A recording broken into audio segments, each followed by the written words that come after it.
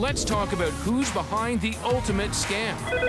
We're gonna find the fraudsters, only on your marketplace.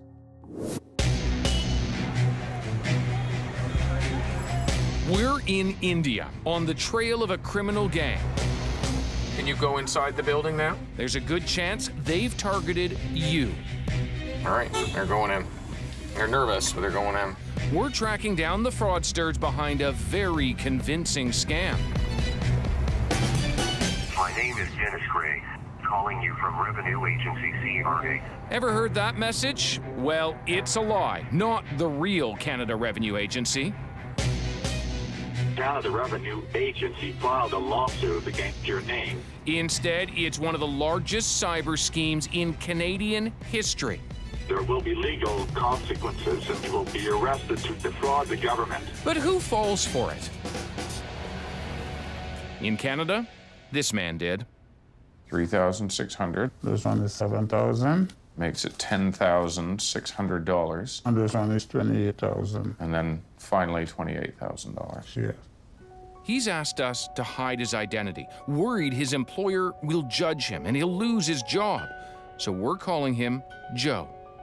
You got a call from someone saying they were with the Canada Revenue Agency. What did they say to you? There's a warrant out for me that I owe money, and they're going to send me to jail. They're going to compensate my property. They're going to contact my employers and freeze all my assets. In that call, they said you owed how much money? $7,000. The scammers can spoof numbers, make it look like they're the CRA. That's why so many of us take the call. So after I put the $7,000 in the machine, we said, hold the line. And the officer said, you have to pay the sum of $32,000 to take your name off, and they will help me to pay it. So they've gone from saying $7,000 to now it's $32,000. Yes. What impact has all of this had on your health? I can't focus properly. I'm nervous. I feel like I'm getting a heart attack. He's not alone. In just 5 years, Canadian authorities have received more than 60,000 complaints, over $10 million stolen, and those numbers keep rising. Why do you think it's been so successful? Because it's so well organized. Mark Simchison used to lead the major fraud unit of the Hamilton Police. The criminals are using victim vulnerability, and it's not every day and every Canadian citizen that is being victimized by this. It is the vulnerable, the elderly, new immigrants to Canada that may not know all of our laws. He says this super scam goes beyond fraud. I'd also term it as extortion. They are threatening people with arrest, incarceration, deportation, you name it. That's extortion. So it goes beyond fraud. Even as we investigate the calls, like many of you, we're getting harassed by them too. Investigation Division of Canada Revenue Agency, how can I help you? We want to find the scammers. Step one is calling them back. Yes, hello. I am calling because of a message received to call you back that said that money was owed. All right, Mr. Collins, the reason behind this call is that we have done a random audit on your tax filings of last few years, and we have found several miscalculations in your tax filings. This is a felony, and a conviction can carry a sentence of up to 5 years and or a fine up to $100,000. We know this is a scam. You went into this store. To this store. All right, let's This take a look. location with this machine. But Jahangir Rashidi did not. He's originally from Iran and believed a government could actually do this. How did this start? With one call, phone call. They call and they said, this is Revenue Canada and Government of Canada lawsuit you for $99,500. What did you think when you heard? It's a huge amount. I said, I don't have it. He said, go and borrow from the bank. Go to your friend. Go to your employee. Go wherever you can make money. Doesn't matter. Just you have to pay. You have to pay, you pay. And the total amount he paid? $110,000 altogether. $45,000 was my RSP. And then $5,000 my saving account, $4,000 for my last paycheck checking account, $5,000 from my son, and the rest, credit card, line of credit. I scan it. His life savings gone, disappeared into an untraceable Bitcoin machine. After hearing his story, it's time for us to confront the scammers. So my name is David Common. I'm a journalist with a television program called CBC Marketplace, a Canadian TV show. I'm wondering why call centers in India are harassing Canadians and pretending to be tax authorities when they aren't. Okay, sir. Why are you lying? Why are you taking money from Canadians who don't owe money? Well, sir, I can tell you one thing over here, because, you are a journalist, right? Yes, I'm a journalist. Do you feel honest with your work? Yeah. You feel honest? Because this is not honest. No. Do you feel bad about what you do every day? Yes. Do you just work for other people? Yes. Minutes later, he admits where he's calling from. Are you in Mumbai or are you in Pune? Yes. You're in one of them? Yes. That's the lead we've been waiting for. After even more digging, we've narrowed down our search. Off to Mumbai. So we're going to confront them in person. While the scam ends up in Canadian homes, it begins right here in India. It's a huge operation. It's a big industry. It's a big market. Ritesh Bhatia is a top Indian cybersecurity investigator. It's a big scam. It's quick money. It's fast money. It doesn't take much of efforts. But money isn't the only motivator for the young scammers. I'm capable of doing a crime without being caught. That gives them the thrill. What they're not seeing is the other side. They lack empathy. They're brainwashed also. They are nothing but they are financial terrorists. He says the scammers are smart, their technology sophisticated, constantly changing tactics to stay hidden. When you see the phone number, it looks like it's a Canadian number, not an Indian number. So they spoof the number. So these softwares themselves, these very sophisticated and very great software are being misused. And he says there's a reason the callers are asking for the money in Bitcoin. Bitcoin, a cryptocurrency. A cryptocurrency cannot be traced. It just cannot be traced come what may. When you hand that money over, it is gone. It's gone. 2 years ago, the largest call center scam in this country's history came to an abrupt end, all because investigators in this police station found out what was going on, ultimately arresting hundreds of people. So how long have you been police commissioner here? The top cop behind the raid was Parambir Singh. We seized a lot of equipment, arrested a lot of people. They lived a great life, the ringleaders. Yes, one of the main accused, Sagar Thakkar, alias Shaggy, he had a very, very high-profile lifestyle. He was probably thinking of buying a private jet also at that point of time. A private jet? He was thinking of buying one, yes. That gives you a sense of just how much money was involved here. Yes, it does give us a sense. You have taken action on this scam. That's right. Do you think that it is still operating? The IRS scam, I think, more or less has been wiped out from this country. But our detective work shows it has not been wiped out. There are new scammers in town. Don't go anywhere. We have information on where a call center has been operating, and this is around the time that they would begin making calls to places like Canada. We're going to try to confront them. Coming right up on Marketplace.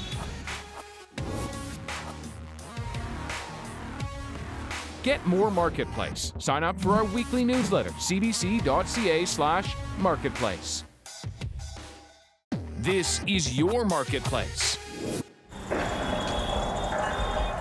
It's one of the largest cyber schemes in Canadian history. Fake CRA calls threatening thousands of Canadians. This call is from the Canada Revenue Agency. And after months of digging, we've traced those fake CRA calls to India. This is Malad Maloni. Yeah? This area. Yeah, okay. Inside this complex is an illegal call center set up to impersonate tax authorities, threaten honest people, and steal millions. Which one is the call center? We've hired Sudhir Kotia to go inside to help us find the scammers. He fits the profile, young, tech-savvy, and hungry for work. Did you hear them asking for money? नहीं, money आ गया था, दो उन लोग का money हो चुका था. उन लोग ने $7,000 का सेल मार चुके थे. $7,000. एक जन ने $3,000, एक जन ने $4,000. But then they discover Sudhir's hidden camera. And what did they do to you when they realized First that? they slapped me. They slapped you? Yeah. And then what did they do? They punching on my back, and they are sketching my hairs. Pulling your hair? Yeah.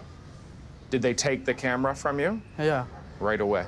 And did they? They take my mobile. Took your phone? Yeah, my phone, my purse. Yeah, your wallet. And did you have money in there? Yeah. You had money? 2,500. 2,500 rupees. How did you get out? मैं पहले चिल्लाता हूँ, उन लोग मुझे मारे जाते, मारते, जोर का चिल्लाता हूँ, तो इन लोग डर जाते, आजू-बाजू कोई आ जाएगा करके, तो मैं उतने में भाग निकलता हूँ. The scammers were inside this office, but we can't get in. Soon after they found out we were onto them, the place shut down. You must have been scared. Yeah. These are serious people. I think that they will kill me. You were worried they would kill you? Yeah. Locked up, run away. Sudhir is okay, but it is clear we need to be careful. And as we continue our chase to find an active scam center, we need the inside scoop. Meet whistleblower Jayesh Dubey. It was big money. Yeah, it was big money. More than you would make anywhere else. I cannot make it anywhere now. Just 2 years ago, he worked at a different scam center, following a script and impersonating an American tax agent. Thank you for calling IRS. How may I help you? So we were trained like that to become an IRS officer, to pretend to be like an IRS officer. You're threatening people. Yeah, you're saying they could go to jail, they could get arrested. You could get arrested. If you try to fight against the IRS, then the penalty is $75,000, which you can never pay, and your assets and all is going to get freezed. That sound familiar? Well, back in Canada, Joe says he fell for that script, and it cost him over $36,000. This is a difficult question to ask now, but why did you stay on the phone with him and not say, I need to hang up and call my accountant or do some research? Because I believe that he's trying to help me when I realized I was so angry with myself, you know, that I should have done something like this, you know, that I should contact the police. But the way how he approached me, very professional, right, and very scary, that I thought that he is an officer. We want to talk to those so-called officers. And with night falling in Mumbai, it's morning in Canada. So young scammers are getting ready to make calls. Our intel suggests they're doing it here, one of the sketchiest slums in Mumbai.